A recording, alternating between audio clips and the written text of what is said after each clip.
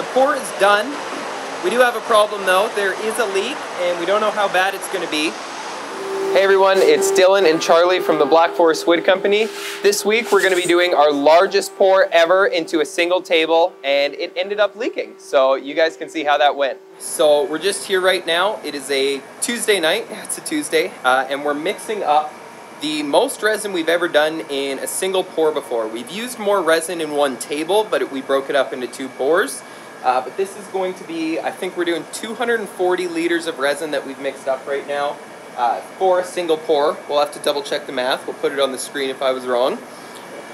And here is all of our resin that we've got mixed up. So in total it's 16 buckets.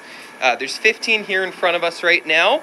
And then if you guys look over here, we've got the rest, the final bucket just being degassed. And here's what we're going to be pouring today. So it's 14 foot by 5 foot big leaf maple burl. This is one of the most incredible slabs of maple burl I've probably ever seen. So it's got burled edges, as you guys can see, going down pretty much the whole length of the piece. It's about 3.5 inches thick, and then we've got these pieces down here just to fill the ends. So next we'll be adding our pigment, but this is going to be a ton of resin, and the table is probably going to weigh around 1,000 pounds. All right, so what we're going to do here now is just get our concentration for the dye figured out.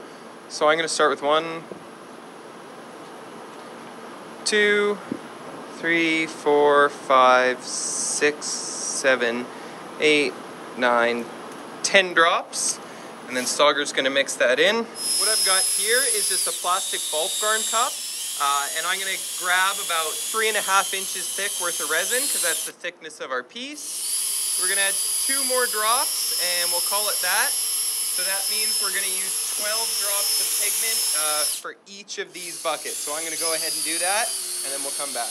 Okay, so there we are. All 16 buckets have their dye in them. So we'll get this all mixed up, and then in the table it goes. We of course have an AC here to help cool this table. And then down at the other end, for the larger table, we've got water cooling. So there's our reservoir, and there's all piping that goes underneath to circulate water through there and just keep that resin cool. So I'm going to go live on Instagram, and unfortunately we've only got one phone right now to film this with, so the content that you guys see on YouTube will just be taken from the live stream. So some of it will be filmed vertically, but we'll try and crop it the best we can so it looks normal for you guys. But yeah, let us know, I guess. If you caught the live stream on Instagram, leave a comment below and let us know. But hopefully this goes well. This is going to be a 240 liter pour to cast this 3.5 inch thick slab of big leaf maple burl. We've got everything mixed up with a clear blue resin, and let's go for it.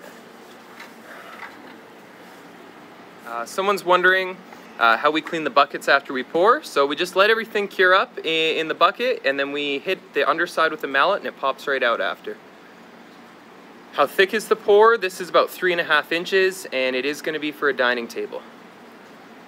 Have you ever sprung a leak on a large pour, and how do you stop it? We've had some leaks before, nothing too bad. It's just lots of silicone, and that's what you got to try to do. Final weight of the table is going to be about 1,000 pounds. So luckily our client has us to come deliver, and we'll be able to help her out with that. What brand of resin are we using? Hi from Portland, that's Nicole. This is our Black Forest deep resin here. How to remove microbubbles? We like to degas before every pour with a vacuum chamber. Why is he wearing goggles? Is he going to swim? That's so if the resin splashes up, it doesn't get in his eye. All right, so hopefully you guys can hear me with the fans going. The pour is done. We do have a problem though. There is a leak, and we don't know how bad it's going to be. So right here, I'll turn that fan off. Right here, as you guys can see, we've got a big mess of mostly super glue. And I can see epoxy is actually starting to leak out of it again, so we'll have to clean that up and put more. But there's obviously, we have this seam here, and there's a rip somewhere that is underneath the slab causing it to leak out. We've got epoxy draining on the floor, we've got epoxy dripping out right here. We have no idea how much this is going to leak overnight. We're just kind of crossing our fingers that it's not too bad. But we will find out in the morning if our $10,000 worth of epoxy has leaked onto the floor.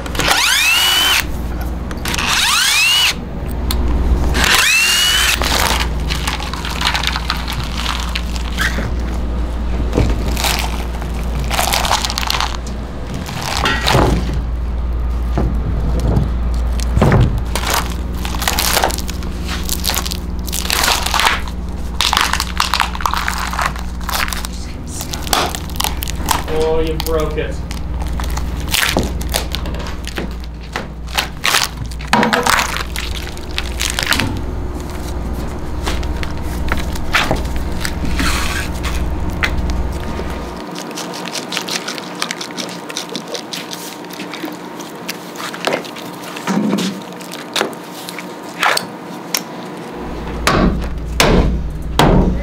Okay, so we've got the big table demolded off here, and I kind of want to explain to you guys what happened with the leak. Fortunately, as you can tell by the ground, it wasn't that bad. We did have a few drips along here. This is basically the extent of the leak. But what happened is on this pour table, we use multiple sheets of HDPE, which is this white plastic here, to achieve our size. And there's actually a seam that goes across the middle here, where the two are joined, and we cover that up in tuck tape.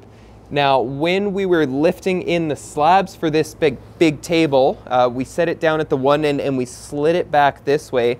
So probably in doing so, we think we tore this tape up, and it was basically just right here. It got a little bit in between the pieces of HDPE. Nothing actually got underneath because of all the weight of the resin and the wood that was on top.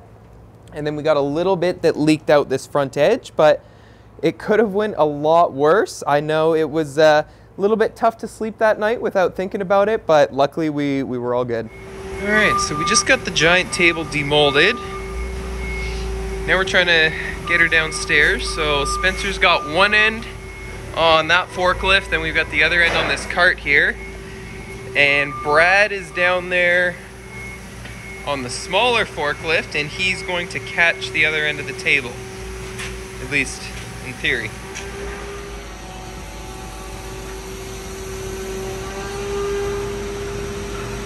Go a little faster, Spence. Go faster.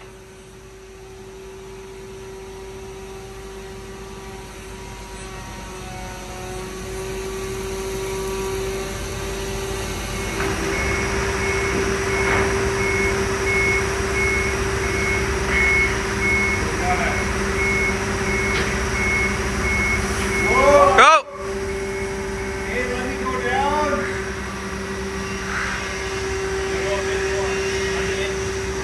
1 inch.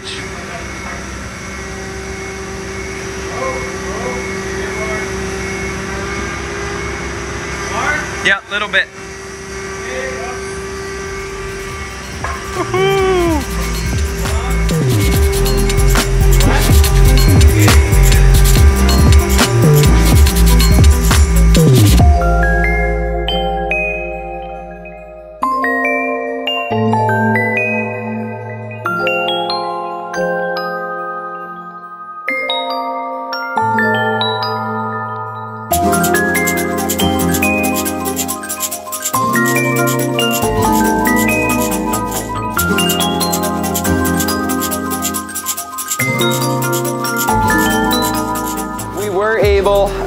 Obviously to salvage this, we didn't really have to add any extra epoxy. Luckily, as you guys saw, there wasn't very much at all that ended up leaking out. So now we're at the point where we're doing our final sanding, just prepping this piece for finish. So typically we'll sand our tables to about 320 grit. Then we'll do our Black Forest furniture oil, which typically we're doing about 2 coats of that. Then we'll either use our Black Forest ceramic base coat or the graphene, and then we'll top it off with the Black Forest ceramic top coat. But you guys are going to get to see that in next week's video. But this table is pretty amazing so far, I do have to say. It is not fun to move around the shop. It is very, very heavy, and we're the guys who actually have to go deliver this one, so you will probably get to see that as well. But thank you for watching. Let us know if you have any questions or anything in the comments below, and we'll see you guys next week.